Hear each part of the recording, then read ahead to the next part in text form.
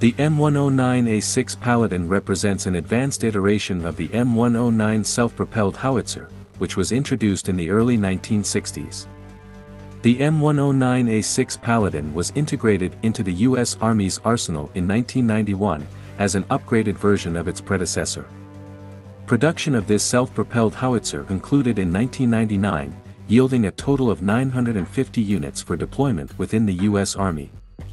Additionally, the M109A6 Paladin found its way into the arsenals of Israel and Taiwan, both of which serve as export operators.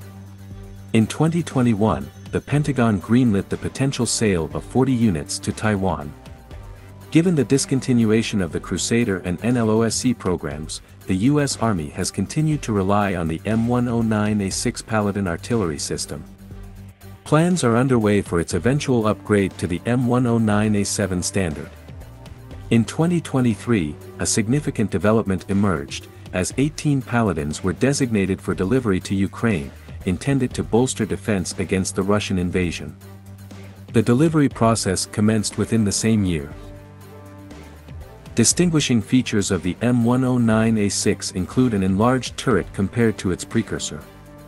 It wields the M284 155mm/L39 howitzer, equipped with a semi-automatic loading system. Its firing range spans up to 24 kilometers using standard projectiles and extends to 30 kilometers with rocket-assisted projectiles.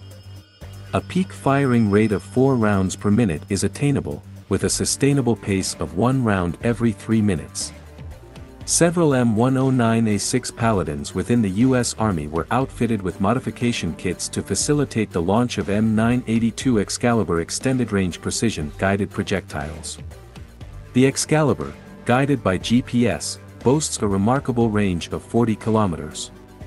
Swift deployment capabilities allow the Paladin to halt and fire the initial round in less than a minute. Its rapid relocation capability aids in evading counter-battery fire. Supplementary armament encompasses a 12.7mm heavy machine gun affixed to the roof.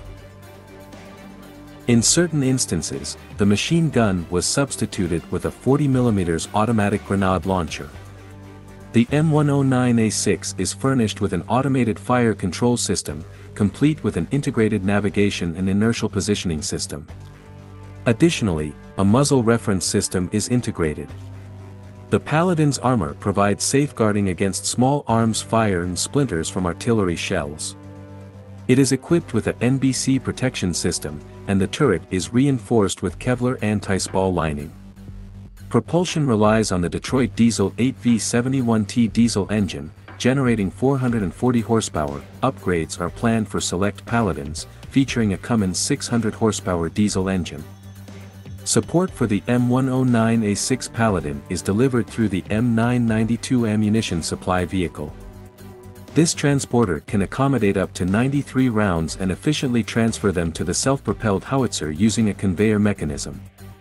Variants of note include the M109A7, the latest enhancement of the Paladin. Previously referred to as the M109A6 PIM, Paladin Integrated Management, this system unveiled its first prototype in 2007. Upgraded models boast an automated loader and incorporate certain elements from the cancelled Crusader and NLOSC programs. The U.S. Army envisions an operational fleet of 580 M109A7 howitzers, accompanied by an equal number of associated armored ammunition support vehicles. Commencing with low-rate production in 2015, the full-rate production contract was signed in 2017 for the initial batch of 48 artillery systems.